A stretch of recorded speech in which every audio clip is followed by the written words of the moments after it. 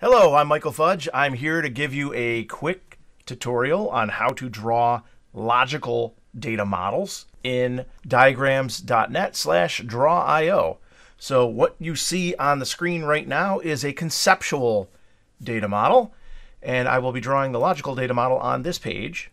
And because we need to go back and forth, and that's kind of silly, I'm just going to grab a screenshot of this conceptual model. Normally you wouldn't do this.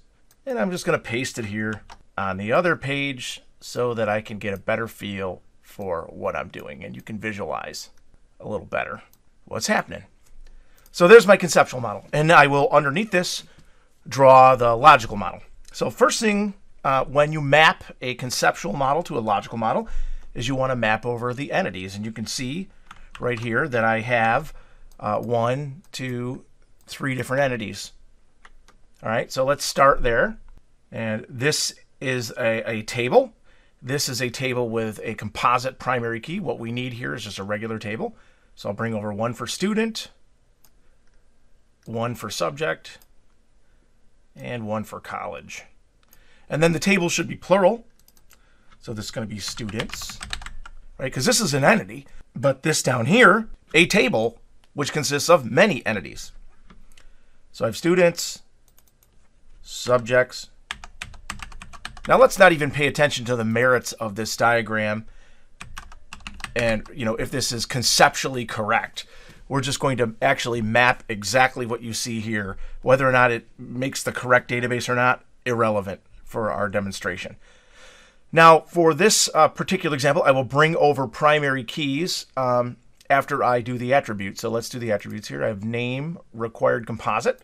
So I should break that up into student first name,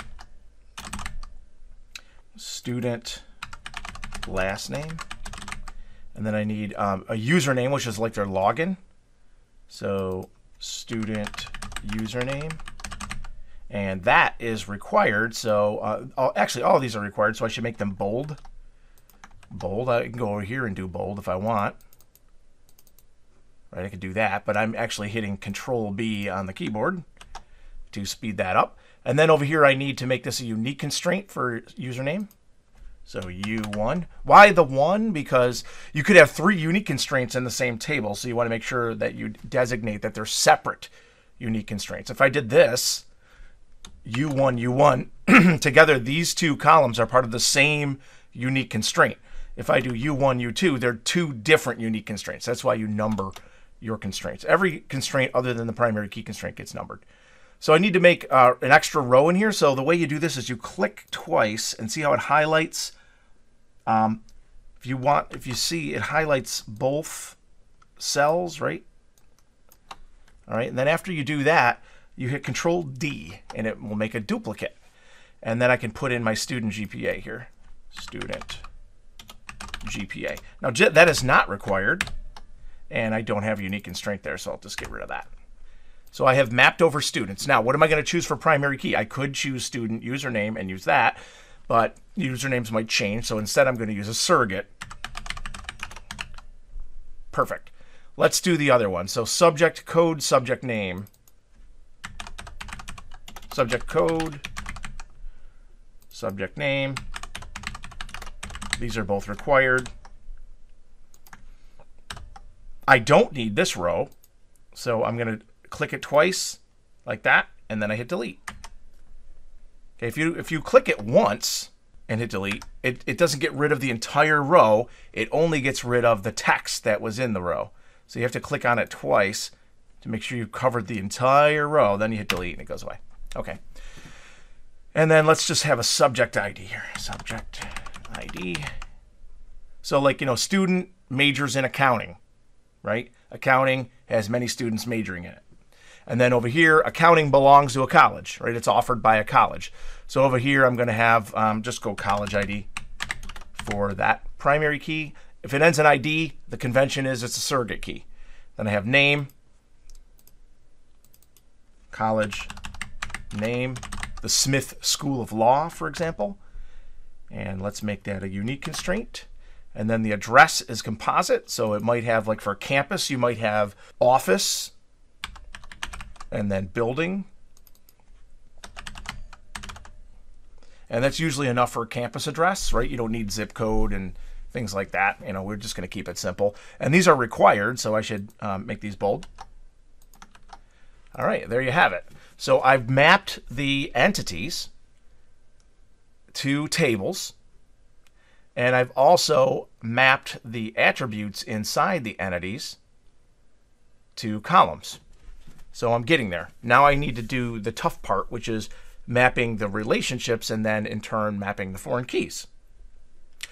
So let's start with an easy one. We'll do this one-to-many over here. See, if you look at this one on this side over here, it's one, many, right? This cardinality is one and only one. This cardinality is one or more. So together, the overall cardinality of this relationship is one to many. So when you map a one to many, the foreign key goes on the many side. So the many side is over here, which when you think about it, makes sense. One college has many subjects. The business school might have an accounting and a finance major. They might have two different subjects that they offer, accounting and finance. So I need to add over here a column that's going to be the foreign key. So I'm going to hit Control D to duplicate it. And then let's unbold it for now. And the name of this, the convention, would be subject college ID, right? A foreign key should be represented as the primary key in a different table. That's why it's called a foreign key. And this one's in the subjects table. So that is that. Then I'm going to label it FK1.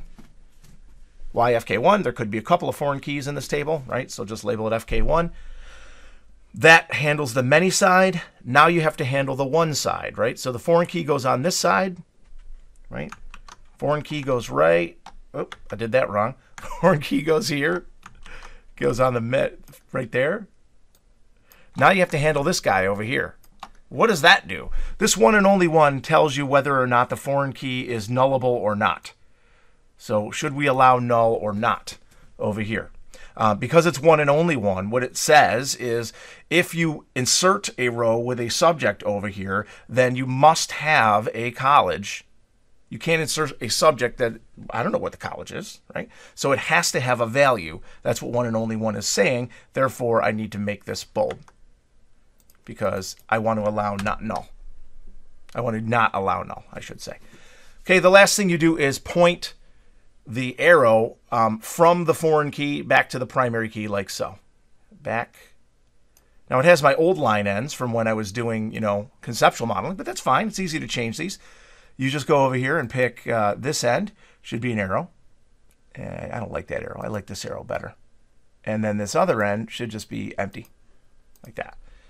And so there you have it. So the arrow points towards the referring table's primary key, and then the tail of the arrow is hooked up to the foreign key row.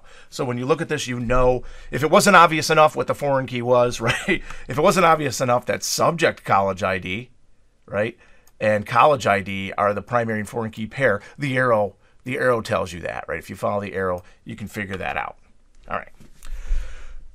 Good. Now let's do this many-to-many relationship. Well, if you try to follow the same heuristic and you say, let's take the subject primary key and put it in student, let's take the student primary key and put it in subject, you can't do that. So you need to build an intermediary table called a bridge table. So when you're doing this in Draw.io, there's this guy here makes it easier to build a bridge table. So you add this one here. Now the convention of a bridge table is if you don't know what you could call this majors, right? Right, because that's the business rule. Or it could be student subjects. If majors doesn't make sense, student subjects works. But I like majors because this tells you who the majors are. Okay, and then basically this many-to-many does not have any attributes, so these are all going to go away. Although we could argue that this is not really a true many-to-many. There are very few true many-to-many relationships conceptually. When did you become that major? That might be useful to capture, right? So a date. But let's just pretend like it doesn't exist. So I'm going to just delete these out. Okay, it's just a regular bridge table. And now I have to bring in the foreign keys. So this would be major student ID. And this would be major subject ID. And then likewise, I need to, let me move these things around here, and we'll stick majors right over here. All right, now put this right there. And then what I want to do here is run another arrow like this, and then this one is student ID, so it goes, oh, I got it backwards, don't I? Yeah, I do that. So I want to run an arrow this way, up to there, like that. And then I want to run another arrow out the back to subject. And I need to move this one. Sometimes it's a little bit of playing around to get the arrows to do what you want. Okay, there we go. So now I have my logical model built.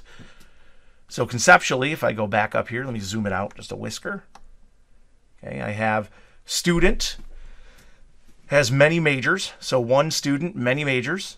A subject has many students in that major. So subject, many students in the major. So many to many, I represent that with a bridge table. And then this one over here is one to many, and I represent that with a foreign key. And then this tells me, this over here tells me that I want to have, you know, this is required over here. So in a many-to-many relationship, it really is as simple as just combining the two foreign keys together into a composite primary key that represents the primary key of the bridge table. That's basically it. But more importantly than the mapping rules themselves is the mechanics of how to do it in Draw.io. Basically, in the entity relationship section of Draw.io, you wanna use this guy here, right? That's just a regular table, and then this one over here is used for bridge tables, and then just a regular old arrow like this one over here is perfect. That's all you need. And that's it. That's basically conceptual to logical modeling mapping going on in Draw.io, and more importantly, how to draw the actual logical model. Okay, thank you. Have fun doing it. Bye.